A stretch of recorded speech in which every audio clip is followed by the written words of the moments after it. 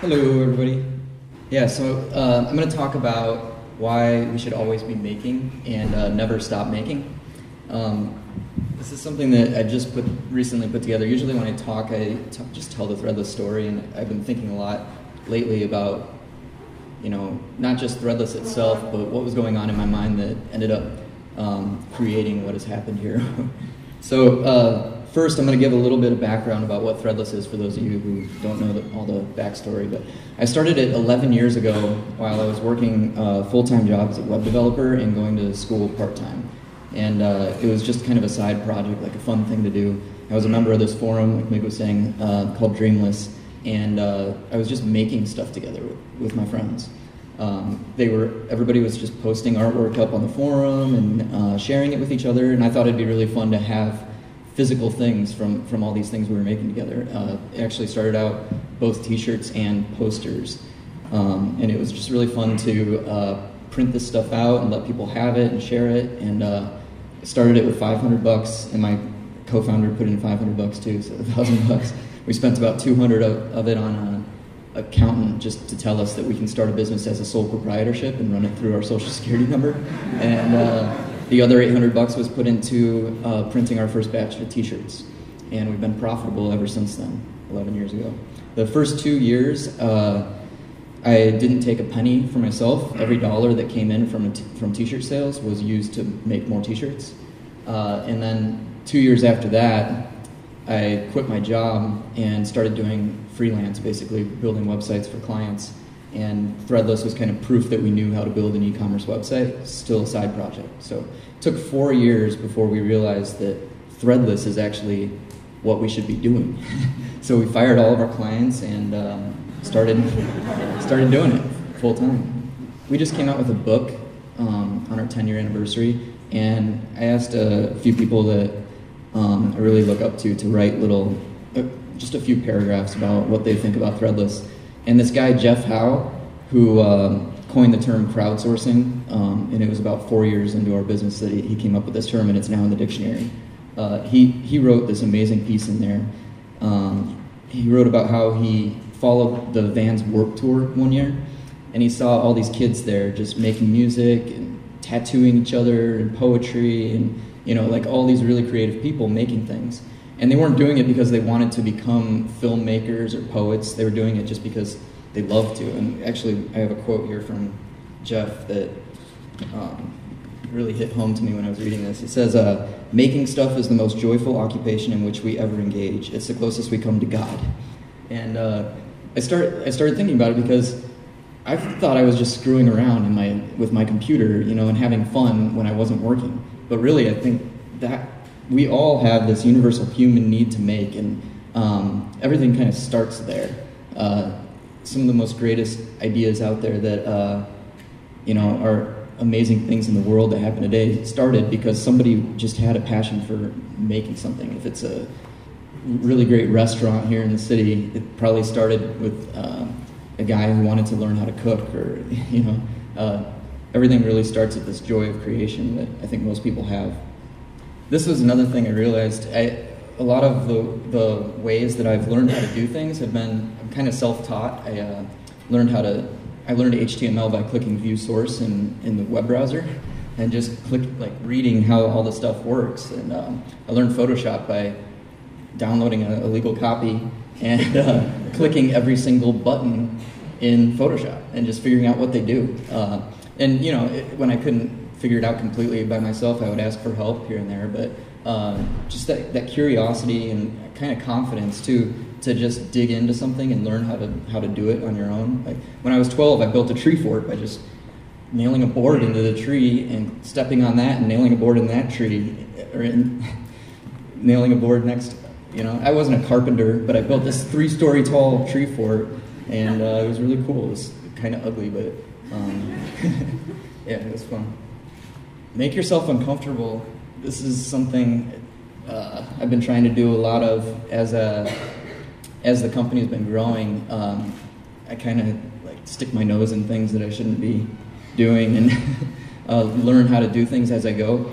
I'm really uncomfortable right now standing up here, but I learned a lot doing these things. I mean, it's just a lot of fun to get into these situations that you have to claw your way out of.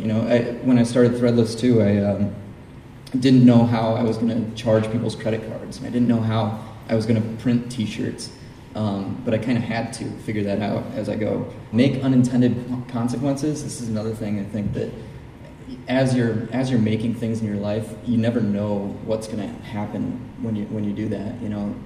I started Threadless as a hobby, and then it turned into this amazing thing. You can never really predict what's going to happen from your side project. If you just start doing something, messing around with it, and who knows what it's going to amount to. You can't make me. Do it for yourself. I find it's really important to have something that you do in your life that you're good at. That a lot of in the culture today, a lot of people are kind of consuming things. You watch a lot of videos on the internet or watch a lot of TV, but you don't want to end your life with your kids saying, "What were my parents good at?" And they say, "He was really good at watching YouTube videos." You should have find a passion in your life and go after it, and do it for yourself, and learn something along the way as you go. Make with your bare hands. Craig made this the other day. He makes all our videos. He's right there videotaping me right now. But every once in a while he comes down here and just makes something. I went out in my backyard about 3 weeks ago, and I went to Home Depot and got some mortar, and I built a little fire pit in my backyard, and I'm pretty sure it's illegal, but it was really fun to build. And I've never mortared anything before in my life, but it was just, when you do that, it really reminds you why you're here when you're out there and just making things. The fire pit is really ugly, and but my family, we all sit around it and we roast marshmallows and talk about the day. So it's good. This is another thing that I've been trying to do a lot too, because I have a lot of ideas in my head and I never want to start on them because they're so overwhelming. But if you just start sketching, it can be a doodle or build a prototype. If you have an idea for a website or something, just design what the page is going to look like, or just start sketching it. And I actually, the thing that I enjoy the most out of this is that it gets the bad ideas out of my head, because once I start actually putting it to paper, you realize it's not really that great. But it's really important because you don't need a master plan when you say you want to start a company or write a song, or you don't have to have the whole thing envisioned in your head before you start working on it. Just take that first step and make the first page or write the first line, and that's how it all begins. Let it flow from there. Make something cool every day is something that a lot of our community, the Threadless community, has been doing lately, and I'm really inspired by it. We do a family reunion here every year where we invite 3 or so artists from our community to give talks to another few hundred people who come to listen to them. And the last couple ones, people have flipped through their projects of things that they've made every day, and it is so unbelievably inspiring. My family, my wife and I are trying to do this with our kids every day now too, and it's not, we don't really post up what we make, but maybe it's just we paint something every day, or we actually make something every day. It's a really good habit to get into, and it's a good challenge just to give yourself. Making with friends, this is a very important thing to me. If you're an entrepreneur and you're looking for a co-founder, or say you're a musician, you're looking for the rest of your band, or say you have an idea for a children's book and you're a writer and you need to find an illustrator, whatever it is, I think the best way to find those people is to start kind of making friends with people and making things with them. It doesn't have to be the big thing. Like don't just meet somebody and start a company with them. First, make friends with somebody and make things together. An example here, my co-founder I met on that forum, Dreamless, and he messaged me and said, check out what I just figured out how to do in JavaScript. I can make the browser move, you know. And he made it, you click a button and your whole browser window moves like 10 pixels over. And so then I was like, wow, that's pretty cool. And I wrote a script that made the browser just move in circles. And then he wrote a script that made the browser move in a star. And that's how I met my co-founder, you know. We just were just making things together. It's so important. That's how it all begins. It doesn't have to, you don't have to be so serious about everything. Make till you're dizzy. This is something that I've been trying to do because I feel like once you get into a rhythm of making things, it kind of like fuels itself. I find that when I get excited about a project and I go home and I spend a late night on it, chances are the next day I'm going to be spending a late night on it again. And so I try to just let it keep going. The best fuel that you can ever have for making something is having made something the hour before or the day before. It really is a cycle. One thing that's really neat about the internet is all of us people who make things have a place to put them now. A lot of times, you know, it could be as simple as just having a Tumblr and posting everything you make. Or it could be that you're using some of the services out there like Etsy to post what you make for sale, or Foodsy to sell food that you're, like bread that you want to bake at home because that's what you make is bread. You bake bread. Yeah. So there's all these cool things that you can do with your hobbies now that are productive. It's not, you don't have to just sit at home and make the thing and then let it collect dust in your basement. You can get it out there in the world and see how the world reacts to it, and let people take what you made and you know, take it to the next level, or contact you about it and want to join you in this thing that you're making. So try to do that as much as you can. Post on the internet. And lastly, I mean, the whole purpose of all this, I think that whenever you get into, I think people just generally kind of can get into a rut or get too comfortable in their lives, or things are kind of stagnant.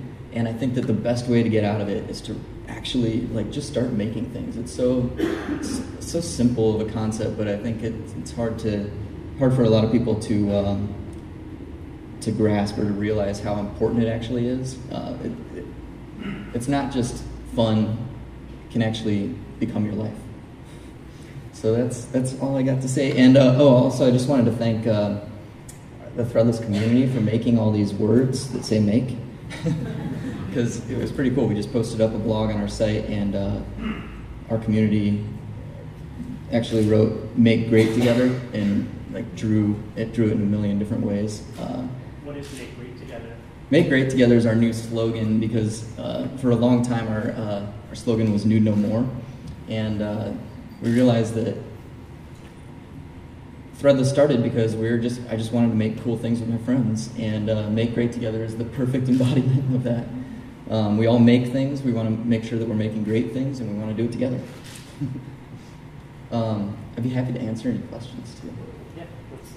Oh, and afterwards, actually, we should do a conga line through the entire office, because I'd love to show you guys our space here. It's pretty cool. But there's too many to do a tour where we can talk, so we might as well just do a single file conga line. We can all make a conga line together. I think that'll be our biggest tour we've ever given. Yeah. So Jake, I like that you said even whether it's a tree fort or a fire pit, it started ugly. And in looking at some of the very first iterations of Threadless.com, it definitely isn't what it is now. What kind of advice would you give to? I think that's a big fear for everyone. Is we're such perfectionists that we want it to be good right away. How do you solve maker's block and just get into jumping into things? You got to be confident that you can figure it out as you go, and know that. Well, it's funny. I just thought of something that reminds me of that. Like all these paintings that you see on the wall in here. Whenever I watch Joe paint, it's amazing because he usually paints the background first, and it looks like it's just going to turn out horrible.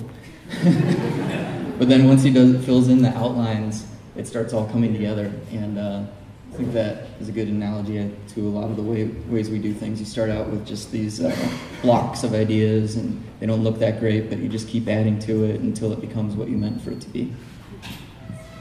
How about you guys? Do you guys have questions for Jake? So the question is, when you're making stuff with friends, how do you overcome creative differences? And, I think a lot of times what I do is we each go in our own iteration, kind of our own direction, and try not to, it's more of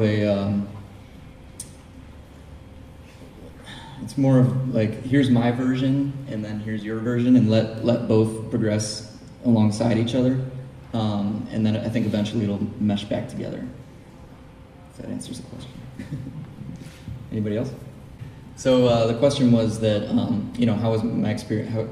How did my experience change kind of over the last 11 years, and how do you jump in today when today is a lot different than 11 years ago, right? Well, I don't really agree that it's any different to jump in today. I think you can still do it very informally.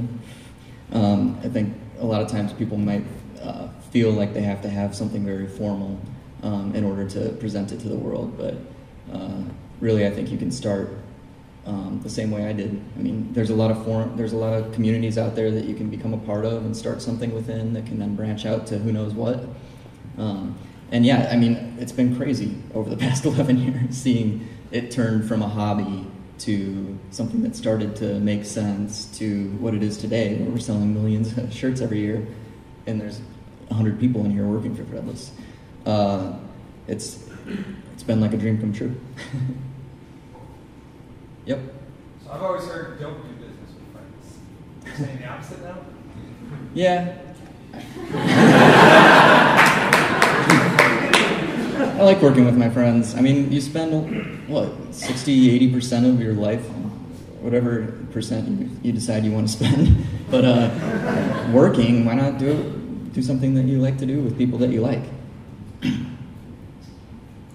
Yep. What are you guys doing around here in Threadless headquarters to push this message of being great together? And are you doing anything internally to encourage this? I mean, you were talking about things on the walls, but is there anything else that you guys are doing to sort of push it forward? Yeah, we've been experimenting with a lot of different things over the past year to try to get more of this spontaneity happening, and we've had DIY days where the whole company kind of gets together and works on things. We haven't done one in a little while, but I thought that was pretty fun when we were doing it. We may find a way to make that work for us again. But just generally in our work, we try to make sure that everybody can add their own idea to a project as it goes. And like one good example is we're working on a redesign of the entire website right now. And when the art department hands it over to tech, tech adds its flavor to it by creating really cool little interactions with like jQuery animations for rollovers, and they add their flavor to it, and becomes this really collaborative, interesting process where we're all putting a little piece of ourselves into the projects. What are some of your worst ideas? And how do you know how to kill them? I mean, it should be kind of self-explanatory, but like, what do you know how to stop? Like, What was that? If you're constantly making stuff, when do you know that you're going down the wrong path, or that how do you decide when ideas are bad ideas if you're constantly making? I think I get bored with ideas when they get too complicated. When you're trying to work on it and you can't just find a simple solution. I just don't even want to bother with it anymore. A specific example of that, maybe I had this idea for this website called Life Cred that is actually a pretty similar idea to the Facebook timeline, where it's like, why is your resume just your work? Why can't it be your whole life experience and have an easy way to just show somebody what you've done with your life, not just a resume? And I don't know, that got really complicated because we were trying to think about how you can verify it, how you know you're not just lying about it, all these different things, and it just became overwhelming and completely stopped thinking about it. What about some of the older Skinny Corp projects? Yeah, we've had a lot of ideas that, like, we had a music site called 15 Megs of Fame. We had a pattern making site called Naked and Angry. We sell bumper stickers on the internet called I Park Like an Idiot. We have all these little side projects that really haven't gained traction, and we've shut down quite a few of them, and some of them are still sitting out there. There's a forum called Yay Hooray that I started back in like 2001, and it's still on there. We don't really do much with it, but it's still on the internet, and people are still talking with each other on there. Yeah. Yep. Sometimes in transitioning your application into your vocation, you suddenly get wrapped up in legal and contracts and how to do and hiring decisions and budgets and blah, blah, blah, and all of a sudden you're arm's length from what you wanted to do to begin with. How do you make sure that you're still touching why you started this movie together? I like to find people that I trust to handle those things. And there's a lot of people out there that enjoy those parts of the business, and you got to find people who as you grow, early on when I couldn't just hire people because there wasn't money, I actually was pretty reckless with that. Like, we didn't trademark Threadless probably for 6 years, and it didn't really matter. Like, it doesn't really matter until it's big enough to matter for us. I mean, we like to solve problems once they're problems, not before that. Yeah. Yep. What would you say is the percentage of like serendipity and just pure creativity versus the business plan that you have to kind of stick to, or what these people who are actually helping you keep to the business side, how much control do they have over, like, how do they interact? Well, we set a pretty clear strategy of what we want to do as a company. We want, and everybody's working towards that goal. We want to be the largest community-based design company in the world, and we want to make amazing products. And everybody is aligned towards that goal and working together towards it. The people who run their departments have complete control over them. That's cool. Yeah, everybody does their thing. Yeah. What's your favorite Threadless shirt? My favorite Threadless shirt is called My Little Pony, and it's this woman holding her baby away in horror because she just stepped on a pony with her high heel, and it has blood pouring out of the hole. And I accidentally wore that on the first day of my daughter's school this year to meet all the other parents, and I'm standing there talking with people, and then I look down and I'm like, oops. But it actually turned out to be a pretty good conversation starter. So it's like awkward parenting situations. When you step on a pony, it's kind of similar to meeting parents that your kids go to school with. Should we do this conga line? You lead it. All right, let's go. All right, single file behind Jake, and we'll see how this tour works out.